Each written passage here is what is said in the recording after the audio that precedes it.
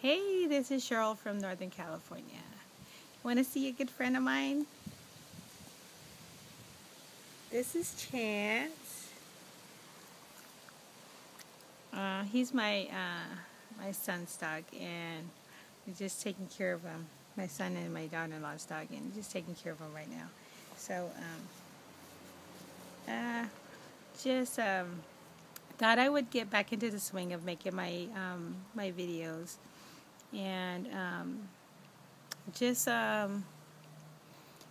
just really wanted to make sure that I stayed on course this time.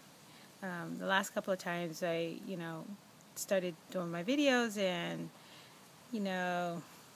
power outages and not being able to upload, or, life happens, and then you gotta get off track, and, just kind of goes downhill after that. And then one day becomes two, and two becomes three, and then a whole week's gone by and you haven't made a video. So I wanted to get back on the swing of things and kind of start back with the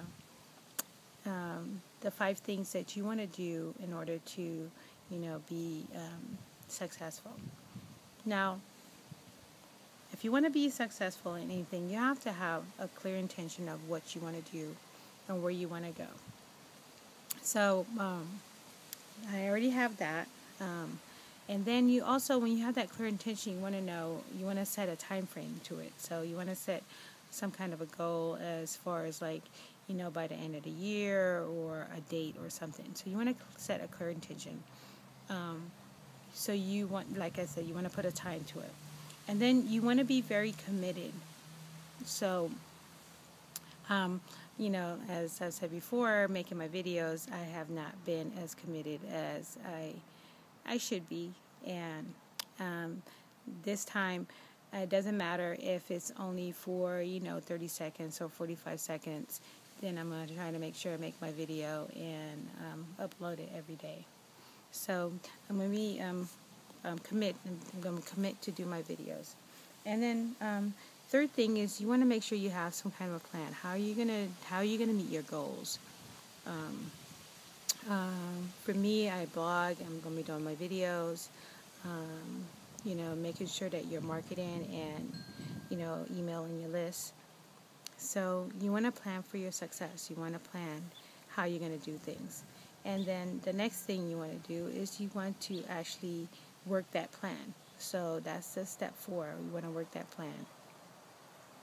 So, if you plan to wake up at, 4:30 every morning to meditate or whatever, to read, or, do whatever you need to do, then you want to make sure you work your plan. If you're planning on, marketing a certain strategy, you want to plan how you're going to do that. And then the last thing is, you want to be consistent and continue, and know that everything is a lifetime goal that you're doing. So those steps again is just making sure you set your intentions, be committed, and get a plan together, work your plan, and then being consistent. So this is Cheryl from Northern California. I'll see you tomorrow.